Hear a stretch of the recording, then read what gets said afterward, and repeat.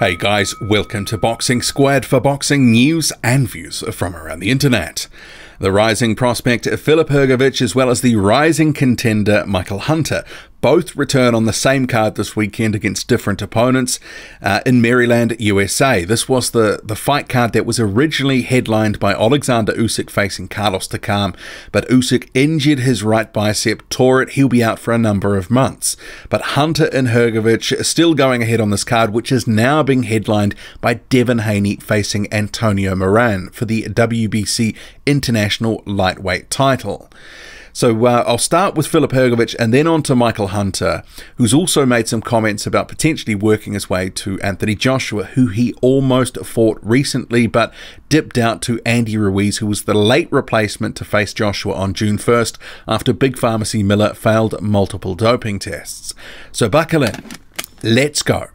So starting with Filip Hrgovic, who enters this weekend 7-0, Gregory Corbin is the opponent. Corbin, a 15-1 record.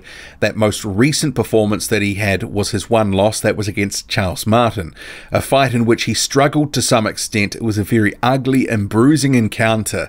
He landed something like 12% of his punches, didn't have a lot of success, and ultimately he was disqualified after repeated low blows. And I guess that's one of the things that Filip Hrgovic will have to look out for from Corbin is potentially there could be, if Corbin feels like he's getting dominated to some extent, he may go into a shell and start to play spoiler, which to some extent he did against Martin, a very bruising encounter, and bruising for more ways than one.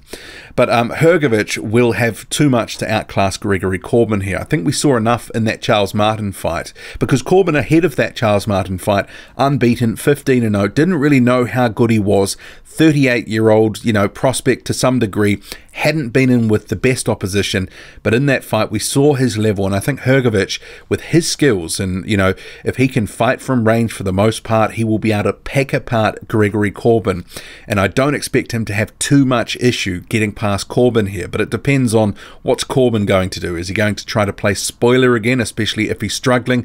But Hrgovic, for his 8th fight, facing a guy who's 15-1 in Corbin, who's got a little something left in the tank, I think that's not a bad opponent for his first fight in the United States. They've been moving him on at a certain rate, and you'd expect now that he's on this co-promotional deal with Matchroom, he is promoted by Team Sauerland, signed that co-promotional deal recently, that they're going to, in the next 12 to 18 months, slowly progress him through the levels, and in the next year or so, he'll be a guy that will be starting to contend for some of the bigger and better fights in the division, and potentially even a title. He believes that he can beat the likes of an Anthony Joshua or a Deontay Wilder right now. But then again, a lot of fighters say these sorts of things, to try generate a bit of profile for themselves and hype. But I guess with a guy like Hrgovic, who's a very decorated amateur, Olympic bronze medalist, and from what we've seen so far in his professional career, I think he could probably give both those guys decent fights right now, but he needs a little bit more time, a little bit more seasoning. His trainer, Pedro Diaz, he's been working with Hrgovic down in Miami, and I think the best of Filip Hrgovic is yet to come, and we're going to get another indication this weekend of where he's at. It's his first fight for 2019. Hasn't fought since December against Kevin Johnson. Prior to that, it was Amir Mansour. So I would like to see him a bit more active after this, because it's almost the end of May now, and this is his first fight. And he is still, considered, even though he may not really be a prospect, he is still in that prospect phase, and he hasn't fought for almost 6 months. So hopefully they can manage to get him out a bit more often, because he needs to be, I think, to generate the sort of profile that he will need heading into some of these bigger fights. You look at a guy like, for example, Joe Joyce, who's someone that I've been talking about in some recent videos. He's been out more frequently, and his profile on social media and just among fans is, even though he's at a similar stage to Filip Hrgovic, who was one of his contemporaries and a pair in the amateurs, Joyce's profile is above Hrgovic's right now. So Eddie Hearn does need to do a little bit more to get him out a bit more active if he is going to be fighting in the United States. Hopefully we see him every couple of of months for the rest of the year. But this fight with Corbin, I expect him to get through Corbin, possibly by stoppage, or it will go to points, but he's going to take this one out. Moving on to Michael Hunter now, who'll be facing the Brazilian Fabio Maldonado, who has a record of 26-2. At this point in his career, Maldonado is certainly on the decline. He's coming off 2 losses, one to the prospect Alexander Teslenko and also Oscar Rivas. They are both his most recent fights and in the past 6 months. He had been scheduled to face Nathan Gorman, but for whatever reason that fell through late, and then it ended up he fought Teslenko a week later. So while I expect that Hunter is going to get through Maldonado here, I think this probably actually goes to points because Maldonado is extremely durable. Both those losses to Teslenko and Rivas were by unanimous decision. So I could see a situation where this guy sort of takes a bit of a battering over a number of rounds and it still goes to a decision. I think it's going to be very hard for Michael Hunter to get Maldonado out of there. He's shown that he is a very durable guy. Even at 39 years old, still got the durability, has been able to outlast his most recent opponents. And Oscar Rivas and Teslenko, they do have some skills, and Rivas especially does have some power. And I think Rivas probably has more power than Hunter. But I think, yeah, Hunter will actually sort of coast to a decision here against Maldonado. He will move on to another fight, and he's talking about the likes of Anthony Joshua at some point. So talking to Sky Sports, about recently almost getting the Joshua fight, he said they were close to using me because they couldn't find the right representative.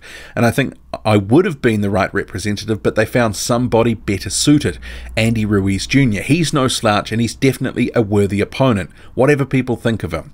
Eventually, once I keep winning and getting better, eventually I'm going to rise to the top on my own, to get it like the way I was going to get it. With the mishap of the big baby situation, I don't think I'll get that opportunity again. If I do get it, it will be because I earned it and I took it from them. And those statements there sort of touch on some comments I'd made ahead of the opponent being selected for Joshua, that with Hunter having been a former cruiserweight, he sort of ticked some of the right boxes to face Joshua, but potentially he needed to do a bit more at heavyweight to earn the respect of the division and of fans.